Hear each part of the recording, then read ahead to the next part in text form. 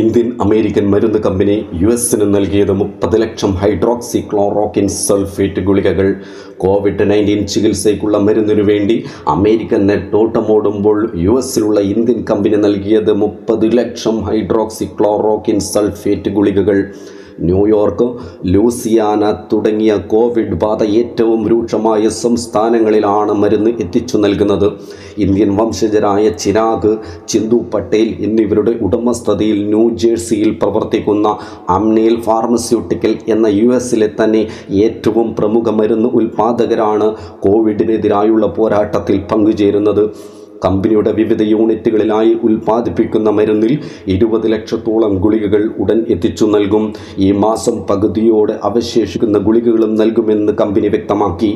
അംനേലിൻ്റെ നിലവിലുള്ള ചെറുകിട വൻകിട ഇടപാടുകാർ വഴിയും വൻകിട കമ്പനികൾക്ക് നേരിട്ടും മരുന്നുകൾ വിപണിയിൽ എത്തിക്കും. ന്യൂയോർക്കിൽ 20 ലക്ഷവും ടെക്സസിൽ 10 ലക്ഷവും ലൂസിയാനയ്ക്ക് 4 ലക്ഷവും ഗുളികകളാണ് എത്തിക്കുന്നത്.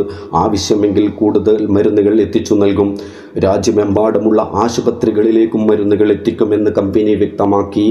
മലേറിയക്കെതിരായുള്ള മരുന്നിന് 1946 മുതലാണ് ഹൈഡ്രോക്സി ക്ലോറോക്വിൻ സൾഫേറ്റ് ഗുളികകൾ പ്രചാരത്തിലായത്.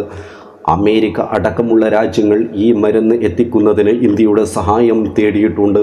ഹൈഡ്രോക്സി ക്ലോറോക്വിൻ സൾഫേറ്റ്, പാരസെറ്റമോൾ മരുന്നുകളുടെ കയറ്റുമതി വിലക്കിൽ ഇന്ത്യ ഇളവും നൽകി.